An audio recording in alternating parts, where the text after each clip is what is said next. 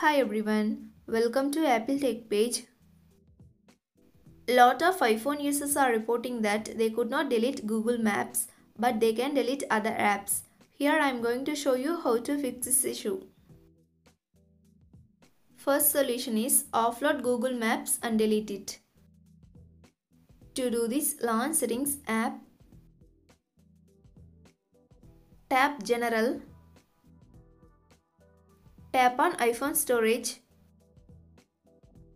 find and tap on Google Maps. Here tap on Offload app. Again tap Offload app in the pop-up window to confirm the process. Now tap Delete app. Your app will be removed. Second solution is delete app from app library. If you tried deleting app from home screen then it didn't work, do delete from app library. Swipe from right to left to get app library screen. Find Google Maps and delete it.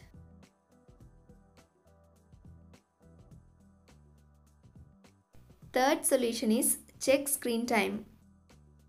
For that, go to Settings app, tap on Screen time. Now tap Content and Privacy Restrictions. Tap iTunes and App Store purchases. Now tap Deleting apps. Make sure that Allow is selected. Thanks for watching this video. Do like, share and subscribe to Apple Tech page.